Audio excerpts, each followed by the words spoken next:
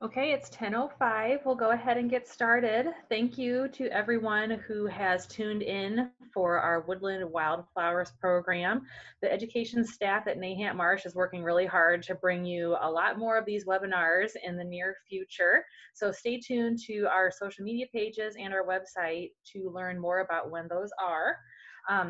If you have not visited Nahant Marsh before, if you're just tuning in to learn more about us, we are a 305-acre nature preserve in Davenport, Iowa, on the west end, close to the I-280 bridge. We offer education programs during our normal operating times. We have an education center that offers public and school group programs. Right now, because the education center is closed, we still have our trails open. We have around 3 miles of trails that are open from sunrise to sunset. So I encourage you to get out there and do some social distance hiking and do some nice bird watching. We've got plenty to look at there and plenty to explore even while the education center is closed. So with that, I will go ahead and let Allison get started. Just some housekeeping things to keep in mind.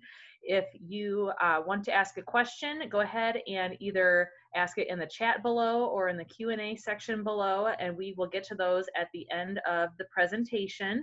You should all be muted right now, so we are going to hold questions until the end. And we will record this so that you can view it later if you missed anything. So I will go ahead and let Allison start. All right, thank you, Cassie. So my name is Allison Nodrift. I am one of the full-time AmeriCorps naturalists here at Nahant. I started back in about August, and I started this journey into teaching environmental science about a year ago. And one of the classes I took was local flora, and I kind of fell in love with woodland flowers. So I'm going to show you some of our favorites. I kind of took a poll throughout the marsh, and these are kind of our favorites that we came up with. So the first thing we're going to talk about is how do you tell the difference between some of these flowers, because I have an example below, and we'll see the difference. We'll see how to tell the difference. So one thing you can look at is leaf shape.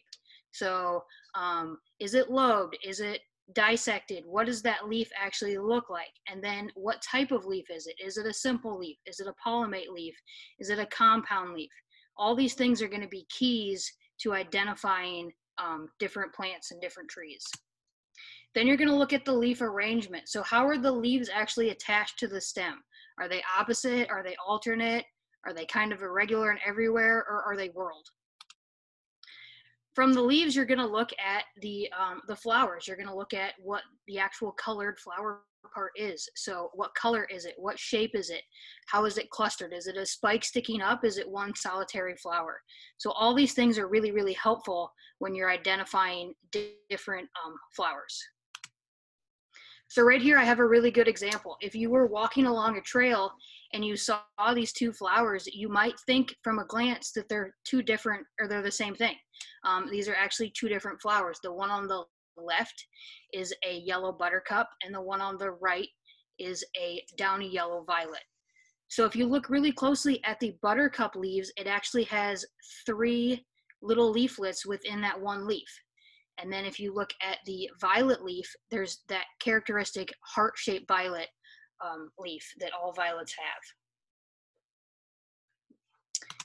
All right, so we're going to talk about some plants that have bloomed, some that are currently blooming that I've went out and seen in the last couple days. And I have a few kind of fun facts about some of these plants that we'll talk about, some uses for them. So let's get started. All right, our first plant is bloodroot. So bloodroot is a really cool little plant. It blooms from March through May, and it gets the name bloodroot because the stem will ooze bright red juice when it's cut or broken. And then that juice will rapidly coagulate. I can't listen to her upstairs because she's, you know. Thanks, Amy.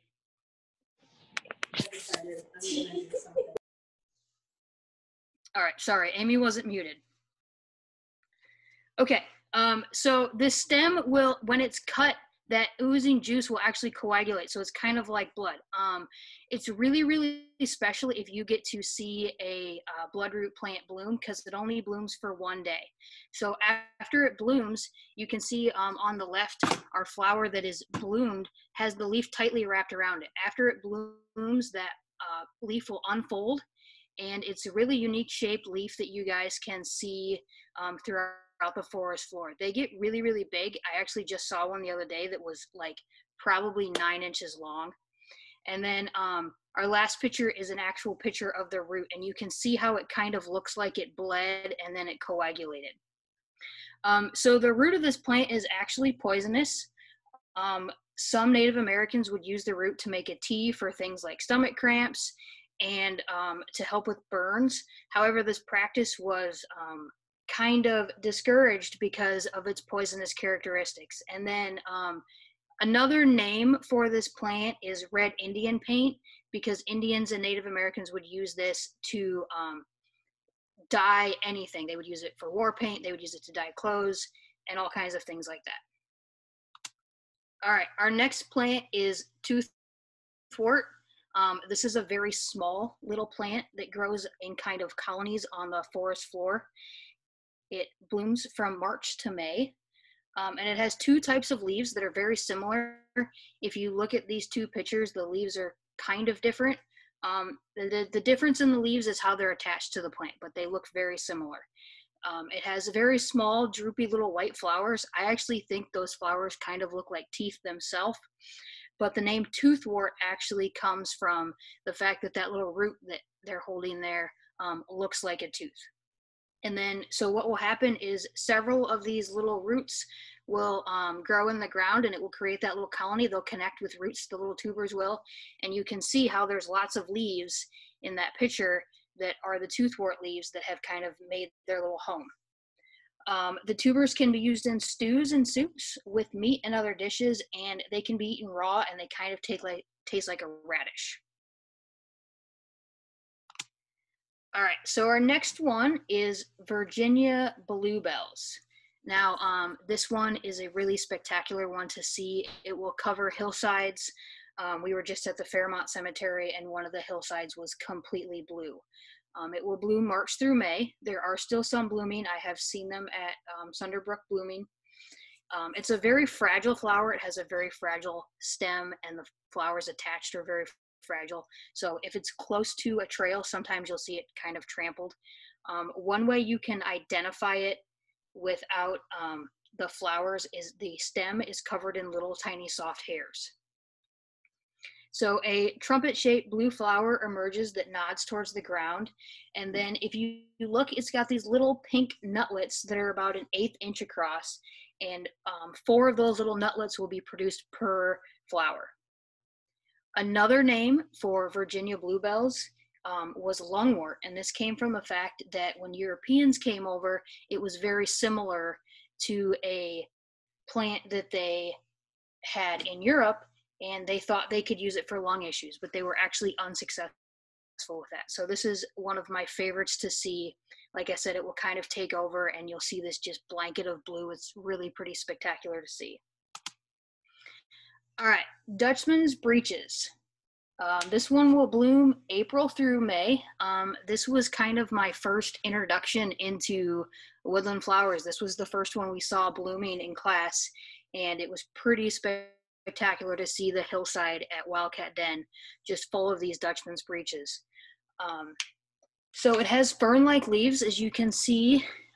They're kind of bluish green, sometimes gray, so these leaves will really stand out amongst the other green in the forest floor.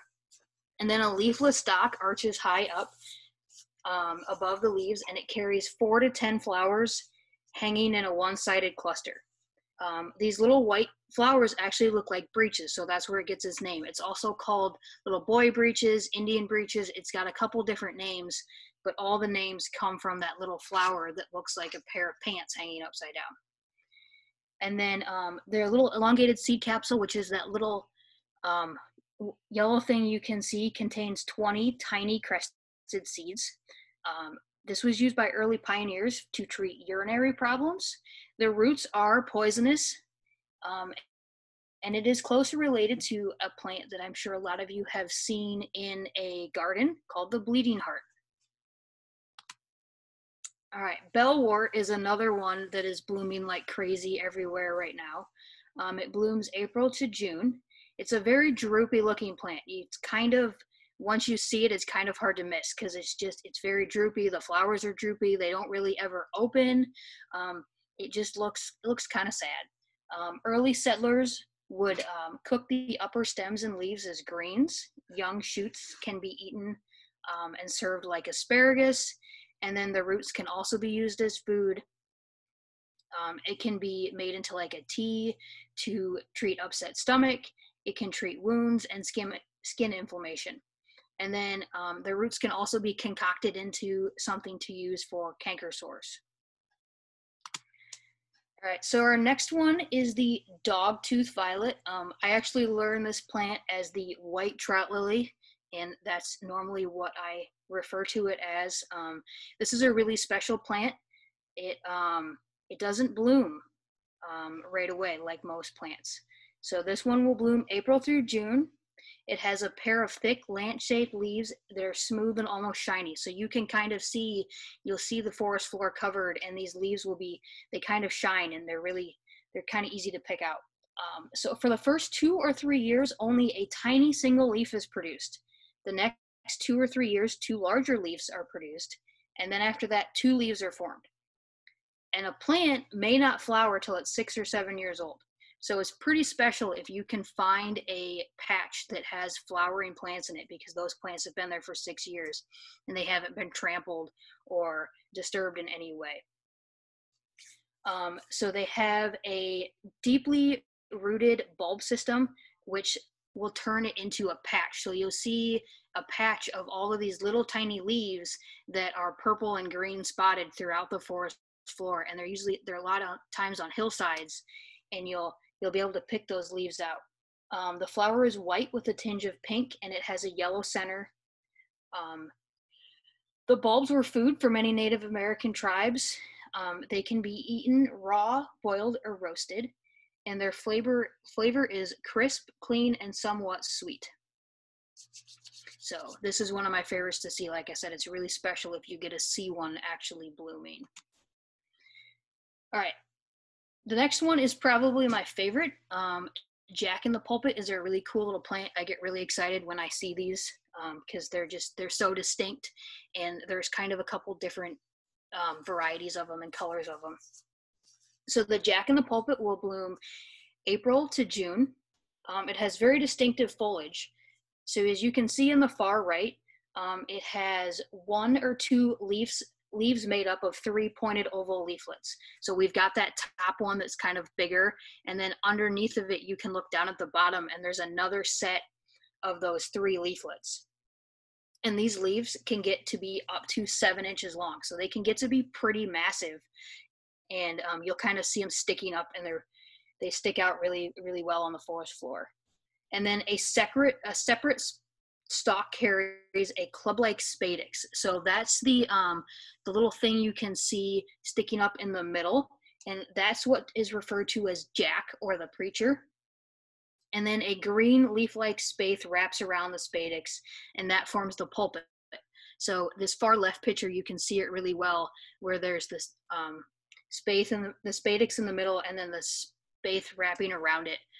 These plants can be striped, purple and green, like the one we have. It can be all green, or I've even seen them where they're very bright purple underneath that leaf.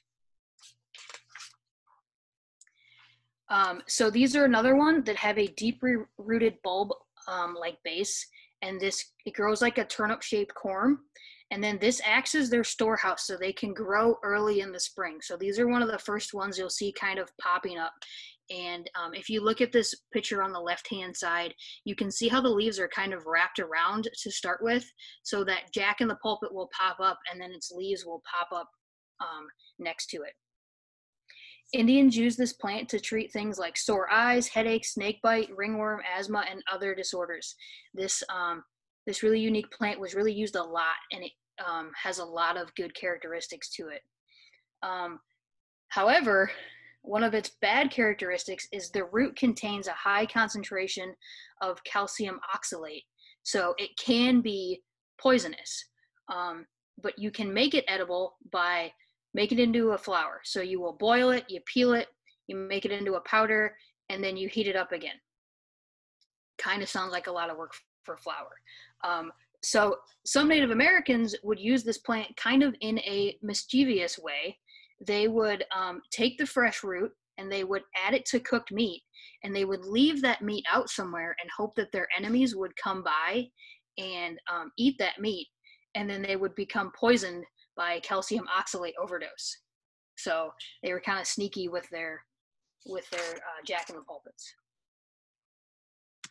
All right, so now I'm going to talk about some things that you guys can go out and look for, some plants that are going to be blooming that you guys can go out and easily find and see if you can positively ID them. So our first one is the mayapple.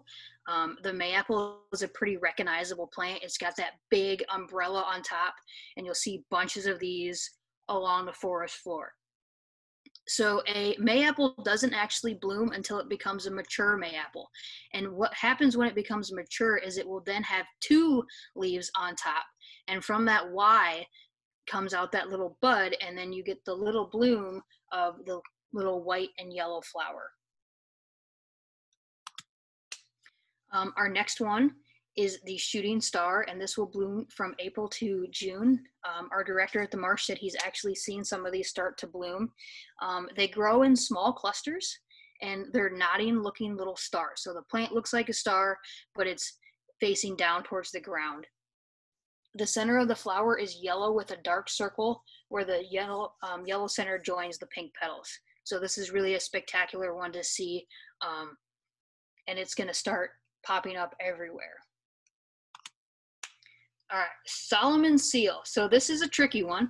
There's actually a false Solomon seal and there's a true Solomon seal. We're going to talk about the true Solomon seal, and I will tell you the difference between the two. So this one will flower March through June. You can actually see the leaves now popping up all over the floor along trails and things. The non-branch stem with leaves that are alternate and have thick horizontal lines. So you'll see them when you're walking down the trail, and you can really tell by those really thick veins and really thick lines along the leaves that this is an actual plant and it's an actual wildflower. It's not just a weed. So the yellow-green flowers are about 1/2 inch long, and they hang in a cluster from the leaf axis where the leaf meets the stem. And then it will actually form berries that are black, and they will appear to be the size of a pea. So like I said, there's also a false Solomon seal. So the leaves and the stem look exactly the same. The difference is it will have a tall, white, feathery looking plant that will shoot up from the top of the leaves, and the berries on this plant are actually a bright red. All right, another one to start looking for is columbine. So this one will bloom April through June. It has 3 little leaflets, and then it has these distinctive scarlet red and yellow nodding flowers. It also has a little bulb in it that has nectar in it for bees and such, and this is a really cool one to see blooming. All right, so we're walking along the trail, and it's just all green. How in the heck do we see all of these plants in this sea of green and this sea of garlic mustard? I look for the different. I look for the thing that doesn't belong. I look for the weird looking leaf, and I try to ID it. A lot of times it can be a weed, it can be, garlic mustard, it can be something that is not really cool, but sometimes you'll find something that's really pretty fun. I did this one time and I found a green dragon. It was the only one I've ever seen, and I got really, really excited about it. So looking at this picture, you can see there's bluebells in it. You can see the bright blue. If you look closer between the 2 logs, you can see there's 2 jack-in-the-pulpits starting to pop up. But if you look above those jack-in-the-pulpits, you can see those leaves that kind of don't fit. they're kind of a different color. So those are actually trout lily leaves. So once you kind of have an idea of what some of these wildflowers look like and you know what you're looking for, once you start walking down a trail, all you'll be able to see is the wildflowers. You won't see the garlic mustard. You won't see the all the other things that you don't want to see. You'll just see these plants. All right, so we found a really cool plant. What do we do now? We got to figure out what it is, right? So these are a couple books. There are tons of them. These are kind of my favorite. These are the ones that I've used. So the Wildflowers of Iowa Woodlands is the book that I used for this entire presentation. That's where I got all my information. I like this book because it's actually written by a Moline original. Sylvan Runkle wrote this book. It has amazing pictures in it. It has amazing descriptions. It has all of those cool little fun facts that I think help a person remember the plant a little bit easier. Our middle book is the Peterson Field Guide to Wildflowers. This is the book that I used in my local flora class. I will warn you, it has every wildflower in it. It's a little overwhelming. They're sorted by colors, but it has really good information in it. So once you can get, narrowed down, okay, it's this color flower, you can figure out from there. It has really good descriptions of what they are. And then if you want to go super lightweight, you want to be a minimalist, you want something to throw in your bag and you don't want to carry around a big bulky field guide, the Iowa Trees and Wildlife Folding Pocket Guide is a great guide. Every state has one. There's an Illinois one, there's a Wisconsin one, and it's just basically, it's the size of a map. It unfolds. It's got all of the common wildflowers and trees that you're going to come across. But in the age that we live in, there's an app for that. So iNaturalist is a really cool app that you can download on your phone. I have it downloaded on my iPad, and you can basically just take a picture of something and it's pretty accurate. It will tell you what you're seeing. I do recommend that with all things that are technology, they're not always 100% reliable. So if you think you found some super rare wildflower and it's telling you that it's, a pink turtle head, you might want to double check that with your guidebook. So I'm gonna kind of go through how to use this because this app, there's a lot to it. So we're gonna go through it. So this is my iNaturalist on my phone. These are the couple plants that I've looked up here recently. And so up in the left-hand corner, there's these three little lines. We're going to click on those three little lines, and that's going to take me to our menu bar. So our menu bar has Explore, it has projects, it has guides, it has all kinds of things. You can change your profile. We're going to explore, and we're going to see what we can find.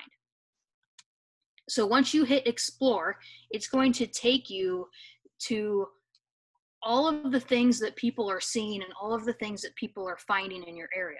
As you can see by this picture, it will do more than just plants. It will do birds, it will do mushrooms. About the only thing I haven't found it will ID is rocks. It doesn't know the difference between any of the rocks, but it's pretty accurate. So it's a pretty cool tool to download. All right, so we found something super cool. What do we do now? We have a couple choices. We can take a photo of it right in the field, and we can submit it and we can go through it. If you're like me and you have hundreds of pictures of plants on your phone and you forget what it is, you can do choose photo and it will go to your photo gallery and you can ID your plant that way. So once we've selected our photo, it's going to put it in up there and you're going to click, what did you see? That's going to take you to this next screen and it's going to show you, it's going to give you options. It's going to say, we're pretty sure it's this genus. And then it's going to give you your top 10 options of what it is. So I know this is the leaves from an anemone, so we're just going to go with that one. And from there, it's going to take you over to another screen where you can compare this anemone to other ones. So you can try to see, is it a yellow anemone? Is it a wood anemone? Is it a Canada anemone? And it has a description below, so you can look at, the difference in the leaves, the difference in the flower color, those little subtle differences that are going to help you find what plant this is. So once you've decided, all right, it's this one, you're going to click select.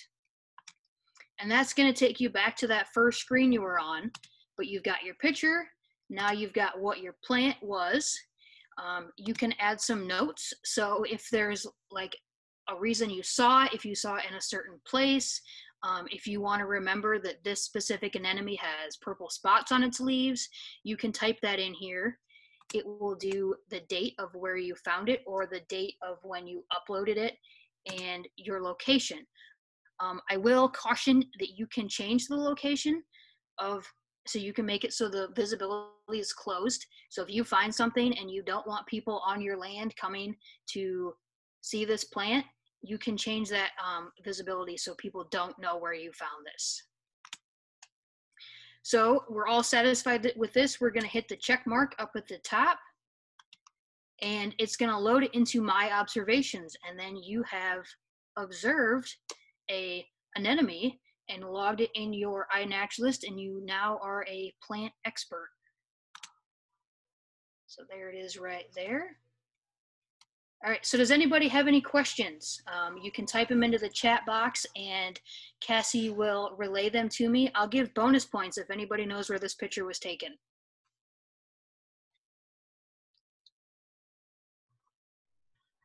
Okay, it does look like we have at least a couple questions. Jen asked, does the iNaturalist app cost anything? The iNaturalist app is 100% free. It's kind of one of those citizen science-based apps. So you don't have to pay for it. You just download it, and it works really, really well. We use it a lot. Okay. Let's see. Michelle's guessing that the picture is a marsh. Is that correct? It is not a marsh. It is a form of a prairie. Okay. Oh, someone wants to explain garlic mustard. Do they want to know anything specific about garlic mustard? Just can you just say what it is? They're not familiar with it. Garlic mustard is an invasive plant. It's actually it's edible, and you'll see it all over the forest floor. It's got kind of these kind of roundish leaves, and it will stick straight up. So it forms a stalk that goes straight up, and the leaves are alternate around that stalk. And then it will have a yellow flower that looks almost like a little clover flower on top of it. And it spreads really, really well, like wildfire over a forest floor. And it's not a great plant. It will take over, and it will crowd out other native flowers because it is one of those first bloomers because it shoots up so fast. Okay, Carrie said, we are trying to restore our small wooded area. Is there any place where we can buy seeds or bulbs for these flowers? So Prairie Moon is a good one for prairie flowers. I don't know off the top of my head if there's a good seed place that has woodland seeds. I will get that information, and when I send out an email with this presentation, I will include that for you. Okay, Michelle asked, can Virginia bluebells be transferred? Are they spreaders? Both. There is a certain type of year that you can dig them up. We were talking about it the other day. We don't actually know when that time of year is, but you can dig them up, and then they spread out along hillsides. Okay, Connie is guessing that this picture is the Les Hills. Nope, she's close, but nope. Okay. It is a hill.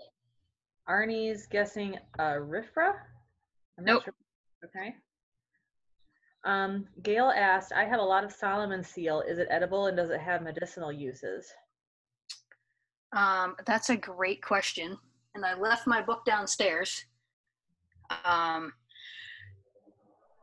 Most guides will tell you if plants are edible or not. Like I said, that Woodland Flowers of Iowa has all that information in it. I can also include that in the email. I'll include if it's medicinal and edible for you. Okay, Tina asked, where is a good place to hike and see the flowers? All right, great question. I was hoping someone was going to ask that. So Fairmont Cemetery, I know this sounds really weird, but Fairmont Cemetery has beautiful wildflowers and really great birding. Sunderbrook Park in Davenport has really good wildflowers. You have to go up past the main part and get away from all the garlic mustard. Schutzen, which is off of Waverly and Davenport. If you're farther away, Loud Thunder in Illinois, Wildcat Den in Muscatine County, and a really good place that I have not been to since I learned what all these wildflowers are is Mississippi Palisades in Savannah, Illinois. Those are a few of my favorites and the ones that I know for sure have really good wildflowers.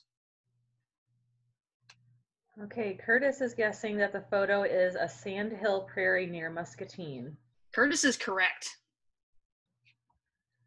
I think Curtis cheated. He already knew.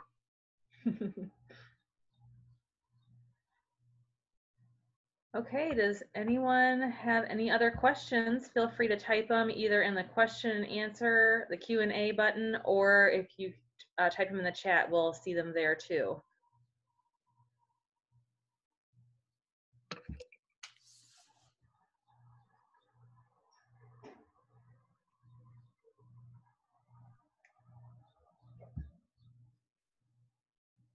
Okay, I'm not seeing any more questions. Oh, we got one more. Let's see, what was the name of the cemetery? Fairmont Cemetery. It's in Davenport. It's actually about 2 minutes from Nahant Marsh. Looks like Tina's wondering if maybe when you send out the email, if you could list the places that you could. Yeah, I will for sure do that. Oh, Michelle asked, which wildflowers are found at the marsh? So there's not a lot of woodland flowers found at the marsh right now. There's some violets and things like that. We'll have cardinal flower occasionally, but we mostly have prairie, and since our woodland floods as much as it does, we don't usually tend to find a lot of woodland flowers here. Okay, Constance is asking where you can buy Sylvan Runkle's book, Woodland Flowers of Iowa. You can buy it from Larry Stone. You can buy it on Amazon. You can buy it from Barnes and Noble. I would definitely recommend it. There's also a prairie version and a like marsh plant version of the book. So he actually has 3 of them that you can purchase. Okay, Carrie's asking the best way to get rid of garlic mustard. So the thing about garlic mustard is the seeds are in that little seed head and they spread really, really easily. So what you have to do is you have to actually completely pull the entire plant out. Then you're going to want to bag it, and you're going to want to take it and get rid of it that way. Don't just think that you can pull it out and drop it on the ground, because when you drop it on the ground, those seeds are still viable and they'll regrow. So pull it, bag it, and get rid of it.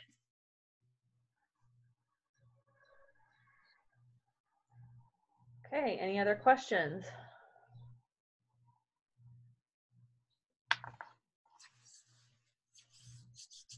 All right, Allison, do you have any closing remarks? I just want to say thanks to everyone for tuning in and listening. And I hope you get out there and I hope you find some really cool wildflowers. And I hope you download the iNaturalist app, and hope you see some cool stuff out there, guys. Yep. Thank you all for attending, and don't forget to visit the marsh. Our trails are still open.